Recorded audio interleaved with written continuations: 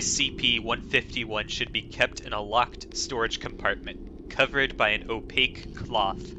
The keys to the compartment should be kept in the custody of the Site Commander when SCP-151 is not being researched.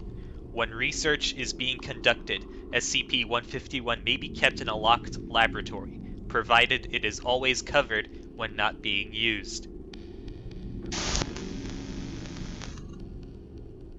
SCP-151 is a 1 by 1.3 meter, 3 by 4 feet, oil painting, apparently from the perspective of someone underwater. A subject who views the painting exhibits no initial effects. However, over a period of 24 hours, the subject's breathing becomes increasingly labored, culminating in the death of the subject. Autopsies reveal that subject's lungs have filled with seawater. Attempts to halt the drowning process by medical intervention have proven successful in prolonging the life of the subject, but have not stopped nor reversed the condition. The painting is not signed, but several names are written on the back.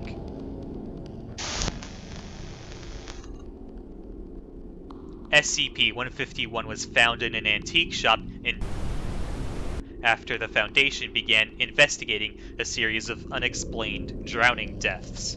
As is landlocked, the Foundation dispatched a team of plainclothes agents after being informed of the nature of the water in the victims' lungs and that the victims had all been discovered on dry land.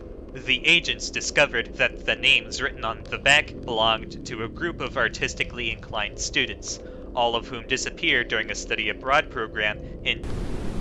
Investigation into their fate is ongoing, and may provide clues as to the nature and origin of SCP-151.